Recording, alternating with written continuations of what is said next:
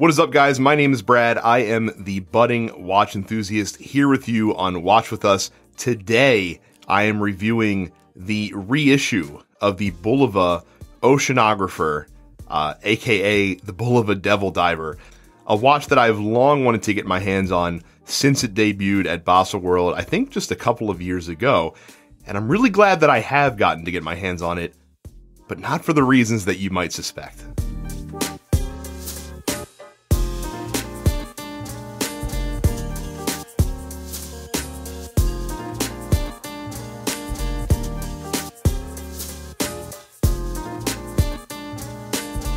First of all, a big thanks to fellow Watch With Us collaborator Spanish Rob for loaning in his personal Bulova Oceanographer into me for the purposes of this review. So let's start with the thing that I really do like about the watch, and that is the dial and the bezel. Now, this is a very faithful, some might even say to the detriment of the watch, of the original Bulova Oceanographer snorkel design that came out back in the 1970s. You get that from the dial all the way out to the bezel, to the cushion case that it comes on, and even right down to the bracelet. And for me, the dial is very much where it's at. Crosshairs on a dial, I think, is one of the most underutilized aesthetic on a dial, and I don't think every watch should do it, but the watches that do it tend to pull it off really well, and the Oceanographer is no different here. I really like how it lines up with the, that outer ring that the plastic tube hour markers sit at the very edge of. The minute track you don't normally see pushed this close in on the dial, but again, on the Oceanographer here, I think it really does work. I actually really even like the reverse Cyclops. If you guys follow my own channel, you know that Cyclopses are not my favorite feature on a watch, but the reverse Cyclops here, I don't mind. It's actually not quite as obtrusive as a Cyclops normally is, of course, because it's not sitting on top of the dial like a Cyclops normally would.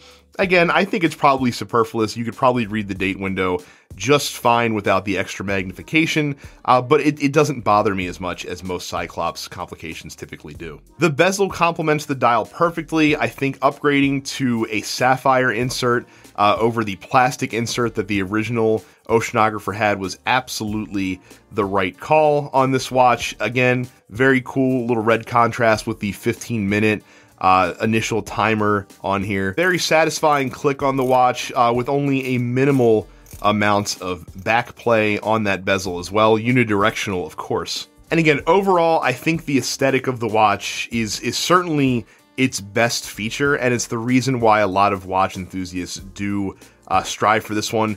And again, you gotta love the 666 foot depth rating, giving the Devil Diver its nickname. Now, of course, the only big miss, I think, on the watch is that applied Bulova logo. You don't really see it as much when the light's hitting it, but if you kind of move the light away, you can see those connectors that connect some of the letters together. That just looks a little off-putting. Everyone that I've shown this watch to, since I've gotten it in, that's one of the first things they key in on when they're looking at the dials, those little connectors. It just kind of looks sloppy. And if you look at the original didn't have that. I'm pretty sure that the original version of this watch had all of the letters set on the watch individually, or at least if they are on there, I don't see it in pictures that I found online. So I wanted to talk about the dial first because that's the thing that I like the most about this watch. But everything else on this watch kind of falls short to me. The reason that I find the Oceanographer such a frustrating release is because this is a watch that ticks all of the bad boxes that watch enthusiasts get frustrated by when it comes to watches from big companies that are made for the mass market. And it's especially frustrating because there's a limited edition version of this watch that is the enthusiast version, essentially, but it costs double the price. It starts with the cushion case. Now, I could be super critical of the fact that this watch is really, really polished, which for a tool watch is not ideal. That's to be expected because they wanted to, again, remain faithful to the original Oceanographer design. Again, you can even see how much the light is playing on here. It's a very, very heavily polished watch case. But what's frustrating is while they wanted to keep to the original design with the finishing on the watch case, I wish they had also stuck to the proportions of the original design as well. This watch is a beefy 44 by 46 millimeter watch case. Now, fortunately, some of that size is softened by the fact that this is kind of a cushion case, sort of a turtle case, if you will, that this watch comes in. So you're not going to feel the full effect of the width of the watch as you might normally do on a case that, you know, pops out at the sides a little bit more. But again, the original version, the Oceanographer, was 41 by 43. Can you imagine how much nicer I think this watch would have looked if they had kept it to the original proportions? And again, the limited edition version absolutely does that.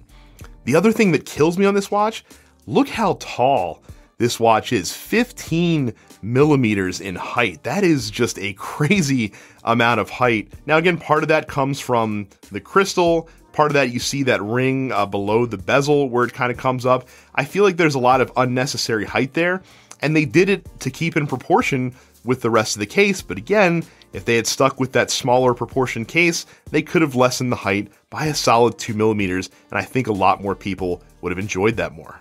The other super frustrating part about this watch is the bracelet. Now, the bracelet, again, you can see how loose it is, you can see how jangly it is.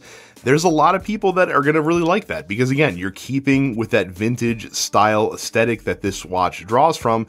But if you're like me and you have a ton of hair on your wrists, all you know this bracelet is going to do is pinch the hell out of your arm hair, as it absolutely did with me.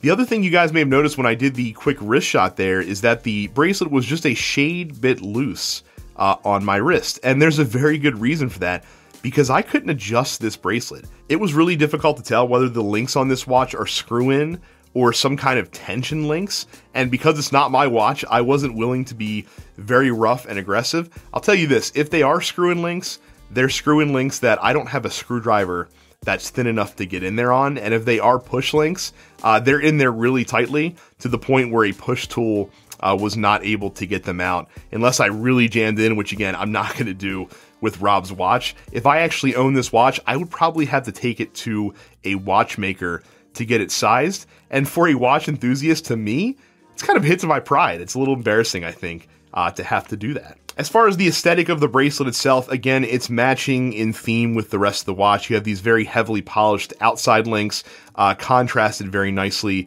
with a brushed center link as well. As a basic flip-lock deployant clasp is very secure and will suit you very well with this watch. Now, of course, the biggest offender with this Bulova Oceanographer reissue, and a lot of you guys probably know it coming in, and I certainly did before I got it, and this was probably one of the biggest reasons that I didn't jump and buy this watch when it first became available. That's the movement that's inside of it. This ships with a Miyota 821D movement. Yes, you heard me right. A Miyota 8 series movement is inside this watch and not the more ubiquitously found, even in every micro brand out there, 9 series movement. What does that mean? Well, it means that you get hand wind.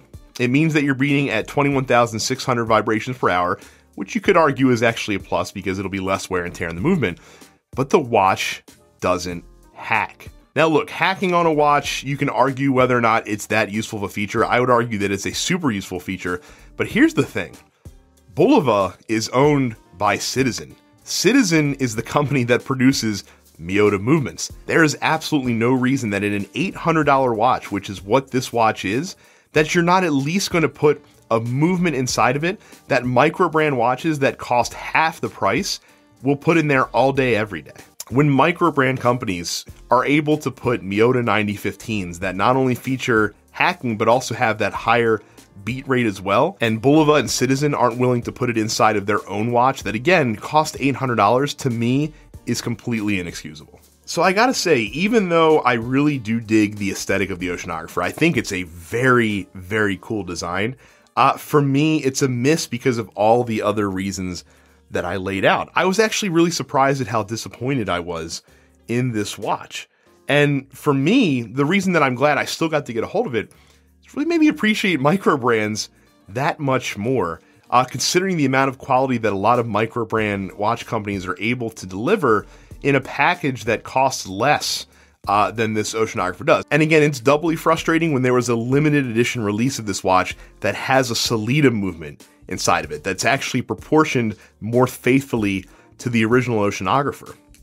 That's the one that enthusiasts should buy. But then again, be prepared to shell out a considerable amount more money than this version of the Oceanographer costs. I just wish Bulova had gone the extra mile with this one. And again, it's one of the things that can sometimes be frustrating when you're dealing with a watch that's designed for the mass market and not necessarily for the enthusiast community.